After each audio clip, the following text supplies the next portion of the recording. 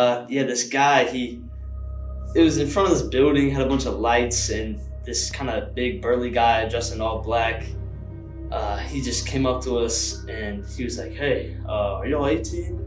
We're like, "Oh yeah, sure, we're 18." Because I mean, we're dressing like khakis and like a button down. I don't know why we're dressed so nice, but we just baby face. We don't look 18, but we were like, yeah, we are. And he handed us a ticket. Hey guys, I'm Hugh Corchiani, joined by Chris Corchiani. This is the CorchPod. So I'm also your father. He's also my father, friend at certain points in time. That's correct. Yeah, we got some sports topics, and we're excited to talk about them. It's been a minute, so tell me what you've been doing today. Today I was working, out hustling around. Then I met with Ben Broussard, the new head of the NC State Wolfpack Club, taking over for a legend. Bobby Purcell was there for 30 years, did a wonderful job, and I had an opportunity to meet Ben today. And, he's excited to be here. He's from New Orleans. A lot of the people that Uncle Gabe knows. My brother, mom, and sister all live in New Orleans, so we were talking about some of the places out there and the food and the culture. And I said, it's not a different state, it's a different world. Shout out to Louisiana Lafayette. Yeah. Alfred Payne came from there as one of my favorite players. That's right. We saw him. At the Dale, where NC State practices one time. I didn't know who he was, and you had to tell him. Yeah, and that's actually a really good segue because he was training with TJ Warren. That's right. That's a big story right now. TJ Warren dropped 53 points, I believe, on my Sixers. Yeah, I didn't know his last name was Warren. I thought it was Buckets. Oh, TJ Tony Buckets. Yeah, Tony Buckets. That was fun to be able to kind of finally get a chance to see basketball. Mm-hmm. And TJ came out and dropped 53, 20 of 28. That's the beauty of TJ Warren, is the way he gets it. Super efficient scorer. Super efficient. Was 9 of 12 from threes, 20 for 28. Mm-hmm. Just lets it come to him. He's not one of these high volume guys that needs 45 shots to get 53 points, but that was quite exciting. And the funny, if you think about it, around the NBA and all the cities in the whole United States, TJ Warren's really not a household name. We know him here in North Carolina because he was a great player at NC State, but he's been a very efficient, good player, but he was on some teams that weren't that good.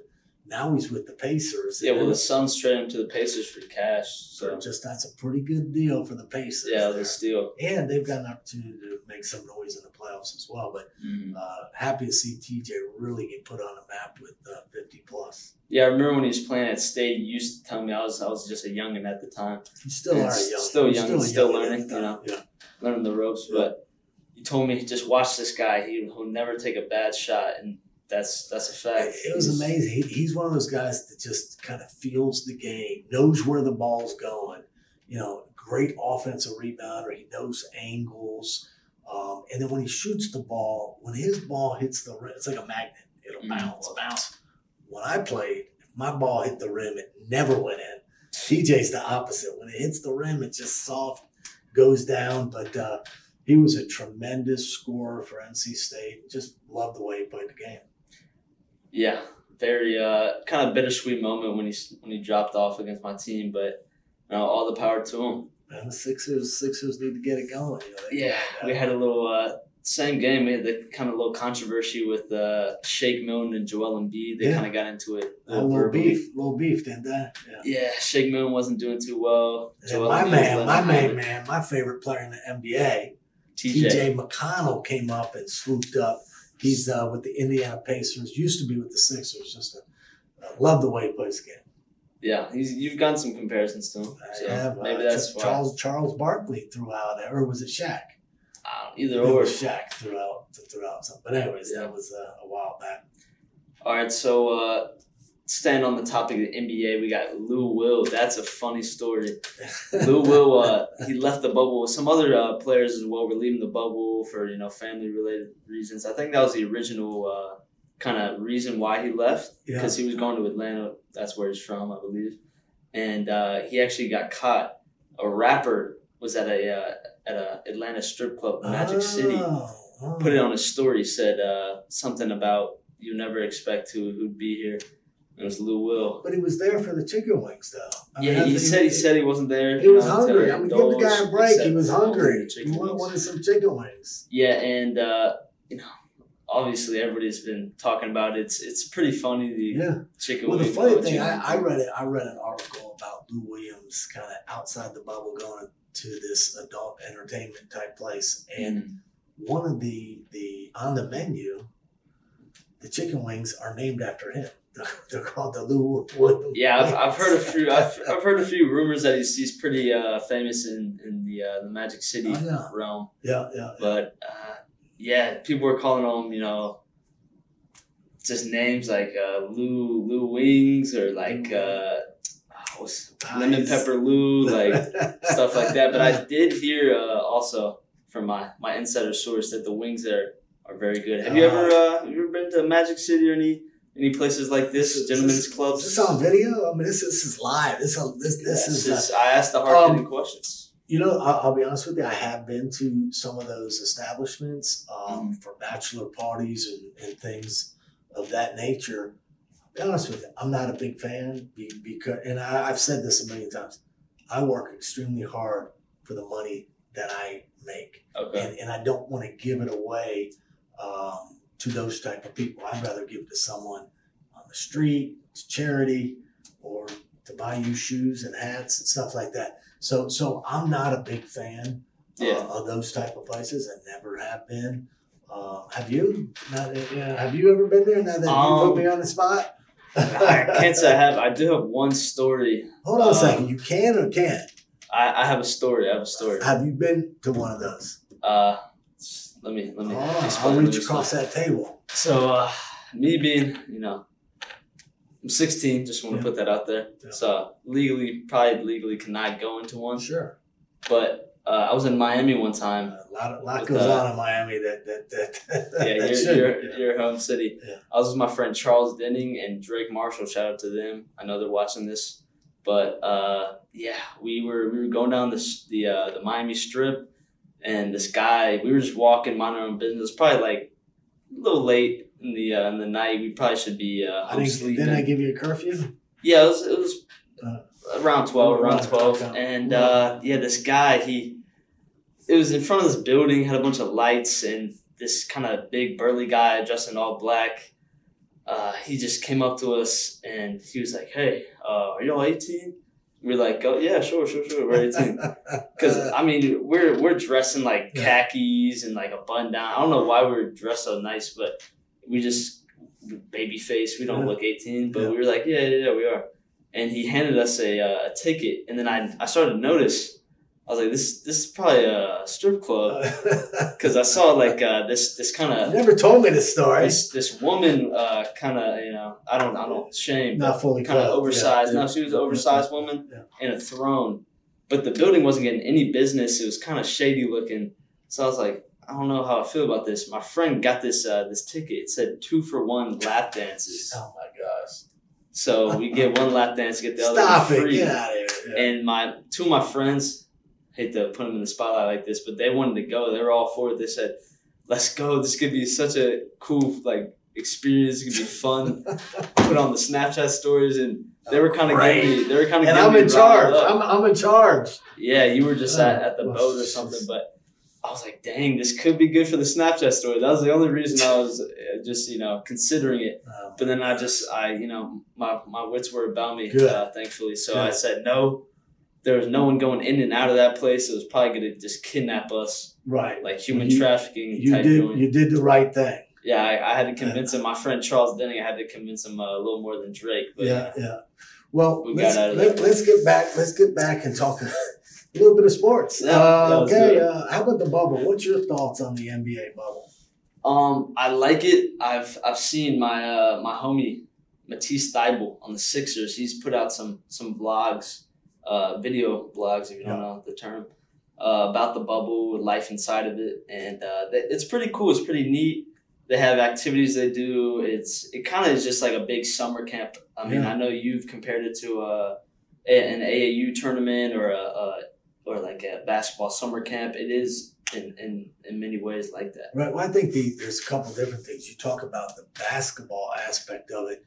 You're there almost watching games, stretching out. You're seeing teams when they leave the floor. I mean, there's a lot of things that you normally wouldn't see. There's games all throughout the day, which is very unusual. I saw where one team was kind of stretching out, watching while another team was playing. It's just different things like that. Very odd to see. Yeah, and then you talk about the living quarters and all these folks together. And it'd be really, really fun to see what the NBA is spending on this, because you're not just talking about the players. You're talking about the people that are preparing food and the workers and everybody has to stay in that bubble. So it's not like the maid service, they don't get to go home. They're there as well. So it's just what they've done is amazing to be able to pull it off. And then when you contrast that to the problems that Major League Baseball is having. Wow, yeah, they've had some controversies about the players getting COVID.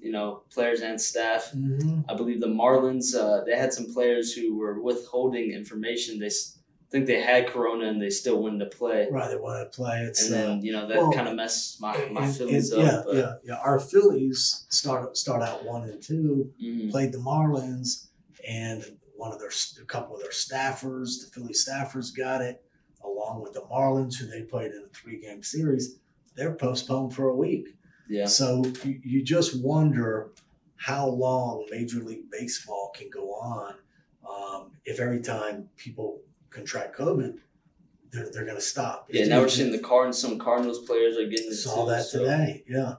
And it's difficult because for baseball, they're traveling to the different stadiums. It's not like a one set location. Right, huh? but they're also going home. You know what I'm saying? They're going home to their families and their kids, and they're in the general public. And if they think they're going to be able to continue the season, without the bubble, it's not going to work. It's going to be very interesting how long they go before they pull the plug.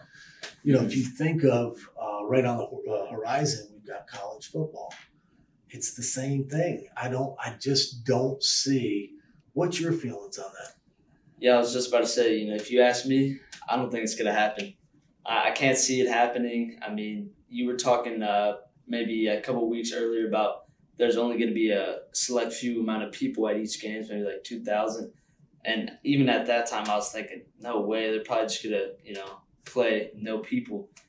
Now it's looking like they're not going to play at all. A lot of conferences have canceled their games. Some conferences are canceling their out-of-conference games. It's not looking good for you got the other problem, too, in college. You've got they're kids, and they're going to go out. They're going to be around their friends. They're going to go to parties. You just aren't going to be able to control that.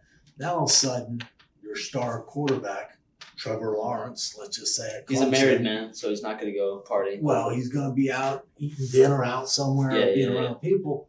All of a sudden, he comes down with COVID. He's got to sit out 2 weeks. Well, 2 weeks in football is, 20% of the season. So now they're at a disadvantage. And I just think that when it's all said and done, I'll be very surprised, in my opinion, if they end up playing college football. I just don't see how they're going to do it. Then, if that domino falls, the other question is, how do all the non-revenue sports that are supposed to play in the spring, how are they going to be funded? Because that's where all the dollars comes from, is football, and then to a lesser degree, they come from basketball. But that's the money that supports all the non-revenue sports. And what you've seen, a lot of the mid to lower level Division I schools, they've had to cancel their non-revenues. Exactly. I saw Stanford cut a bunch of sports out. Yeah, even here locally, ECU in Greenville, they cut I want to say it was 10, 12 sports or something like that. But sad, it's tragic. Yeah, well, it's just going to be, it's almost like once one domino falls, it leads you to a whole other mess. Mm-hmm. So, but that's right. I mean, gosh, that's within, a month. They're going to have to make some hard decisions on what they end up doing. And schools are starting, NC State starting practice, I believe, tomorrow. and they're going to get tested. And what happens if there's an outbreak? It's just going to be real interesting. We've never dealt with this as a country, let alone dealing with it on the sports level. Mm-hmm. And you see some that are working, like the NBA and hockey has a bubble as well. They seem to be doing extremely well. But you can't do that. You can't put these college athletes in a bubble. It's too hard to do. It's too hard, yeah. Then it brings you to, what do you think about NFL football? What are they going to do?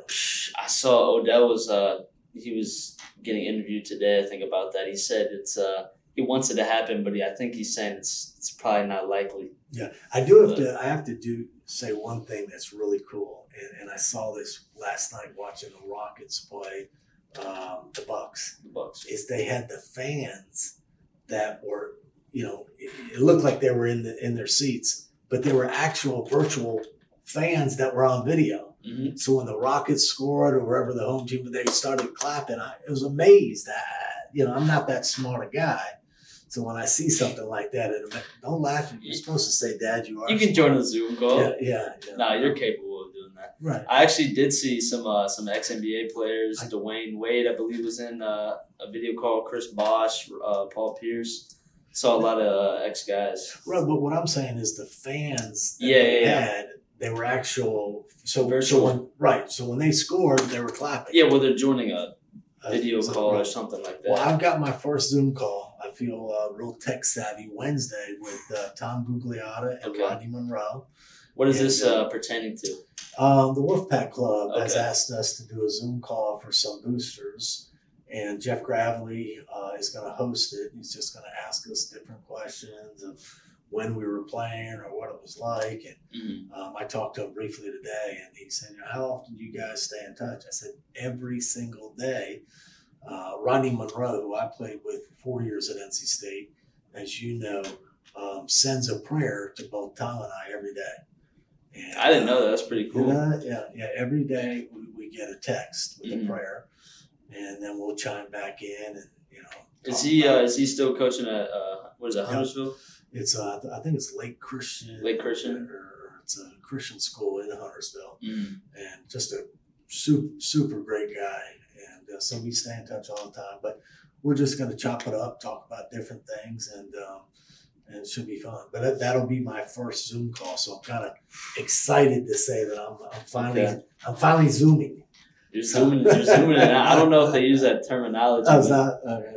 You're zooming for sure. Okay, Boomer. All right. Wow. This guy. All right, let's. You talked about the NHL a little bit. Let's talk about that. Yeah. Shout out my guy. I give a lot of shout outs on podcasts, but shout out Grayson Brame, biggest Hurricanes fan I know. They're 2-0. 2-0. They're rolling. Yeah. We're rolling. I don't watch it that much, but we're rolling. Let's talk about that. It's exciting. How are they doing the bubble? Is it they're going from arena to arena? Yeah, no? yeah. Well, it's the same. I'm very similar to the NBA. It's kind of interesting where in hockey they went right to the playoffs. So we're playing, I want to say it's the Rangers. And so we're up 2-0 in that. It's an interesting format, but a little different how the NBA is kind of playing. I believe it's 60 games and then going to the playoffs. But the Canes are back. I'm a Caniac. Canes are back, baby. It's going to be interesting to do. Obviously, we're 2-0, so possibly no problem. But that atmosphere. Tell me about that. Arena, yeah.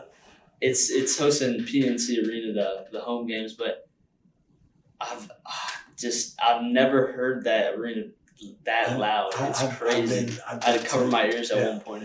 I'm a little bit older than you. I've been to a few more sporting events. Yeah. I've never been to a sporting event that was that loud. Hugo and I went to given the playoffs though. Yeah, it was the playoffs. Yeah. And we went to a couple of those playoff games. Place was electric. I mean, it really was. I've been to Carolina State games, Carolina Duke games. I've been to some big playoff games, World Series games in Philly. To me, nothing has compared to that level of excitement and the energy that the PNC had when the Canes were making the playoff push. Yeah, it was truly something else. Yeah. So, Obviously, they're doing Got your well towel? without. We're doing the towel. Getting It was crazy. It was the craziest thing I've ever seen in a sporting event. He didn't know. He thought there was like 4 quarters. I had to explain to him there was only 3 periods and stuff like that. But I knew my hockey to a certain extent. Grayson, I'm going to get him right. I'm going to get him right, Grayson. I know 3 quarters. You know they do the drop. Dropping the puck. Dropping the puck. Is it a ball they play with or a puck? I believe it's a puck. It's a puck. It's a puck. But yeah. Gotta watch a few more games. Get in tune. How many players are on the ice from each team? I want to say, this is a hard 8 or 11. I don't know. Oh wow! Okay. I want to say 7. I want to say there's 7. Okay. 3 on. I don't know. The hockey fans in the comment section will let us know. But I'm a Caniac. I'm a big Caniac fan, but I don't know how many. I'm leaning towards 9. I'm gonna say 9. I don't know. I'm gonna go under. 1, I'm 2, going 3, under 4, 9. 5, 6. 3, 4, 5, 6. There could be 7. I don't know. Because you're thinking wingers. Well, forward. I don't know. There's always one in the penalty box too. Yeah. You never know. Power play would be. I think there's 9. I think that's too many. You think 9 per time? Oh yeah, that could be. I think it's like 3 on defense and 3 on offense. Oh no. And then you got a goalie. Mirzek. I don't know why I just thought about this. Mirzek is a nice goalie. Hey, do you remember the? Was it last year when they had the rescue goalie? Oh, came in? Yeah. That was crazy. It was a fill-in goalie. He was actually contracted to the other team. Yeah. I believe it was the Blackhawks, Chicago Blackhawks. I forget who it was, but he came in and made some stops, and they ended up winning. Oh, it was crazy. Yeah. I don't know how I got on that. Hopefully we're not making anybody cringe with our hockey knowledge, but well, we love the sport. We're learning the sport. We're learning. There's nothing wrong with that. We're still learning. But I have a $182 Hurricane jersey. I went to my hockey slight game. flex right there. Well, what ended up happening was I went to a game and I was coming from Charlotte. And it was a playoff game, and I had a golf shirt on, and I got there and I was so out of place. Everybody had those hockey jerseys on. Mm-hmm. So at the first intermission, I ran. I had to fit in. I went there, got one of these jerseys. It said Justin Williams. Jersey. Okay. I pulled out like $100. I thought it was going to be like $70 or something. It was $182. What was it, signed or something? No, but that's how much they go for. Dang, they are pretty heavy duty. Yeah, they're heavy duty. I was like, wow. They could probably last you. I pulled out a couple 20s. He's like, no, you're not even close. But they get into it for sure. Yeah. Well, let me segue into sport I know a little bit more about, soccer. The MLS's back tournament. Let's talk about that a bit. Yeah, it's been we were watching some games with Chris Ritter. Yep. He was really into it. My uncle, unofficial uncle, my dad's friend, Chris Ritter. It's been exciting. My team got knocked out NYCFC. NYC by Portland Timbers, I believe. Shout out to Maxi Morales. Shout out to Maxi Morales. I don't know if you guys follow the MLS. There's a guy on NYCFC, literally 5'2". I would say 5'2". Yeah, he's like the Muggsy Bogues of MLS. He's short, but believe us when we tell you he is an all-star. Yeah, he was great player. I think not the all-time assist leader, but last year's assist leader with 20 assists. Yeah. Very good. A little Argentinian guy. A little bitty guy. I'd be scared that I'd kick him instead of the ball. I mean, he's down there so low. But no, he's a great player. But that's been fun. The knockout stage. I went down to the Final Four, right? Final Four, I believe, or something like that. But a big upset actually happened. LAFC, who's a great team. They had the MVP, Carlos Vela, Mexican guy. They got knocked out by Orlando City, the home team. They got a home crowd advantage. This guy Nani, this Portuguese guy for them, was doing work. Their team is not that good, so it was a big upset for them. They're very happy, and it's all good. Right, but they're doing it kind of like the NCAA basketball, where it's they are. It was 16, 8. They're not. Winner takes all. It's all knockout games. I love it. It's been fun. We watched NYCFC play in the 16 that put them to the 8. Mm-hmm. That was when Maxi had we beat Toronto FC. I watched most of it, then I went to bed. I got tired. Old guy. It was some of the games are actually really late into the night. Start at 12 or something. Yeah. But very fun to watch. They had these breaks every 25 minutes to have a water break or hydration break, something like that. Take their temperature to make sure they don't have COVID. Yeah. Something like that. But I think that's all the topics we got today. How you feel? Feel good. Hopefully next week we're gonna stay on top of it and get some more news. Get another weekly upload. So stay tuned. Like, subscribe, comment down what you felt about this. If we made you mad with our hockey knowledge, or if lack of or lack thereof. We're trying. We're learning. Yeah, we're slowly learning. So we'll see y'all later. Peace out. Social distance. Oh man, it got me.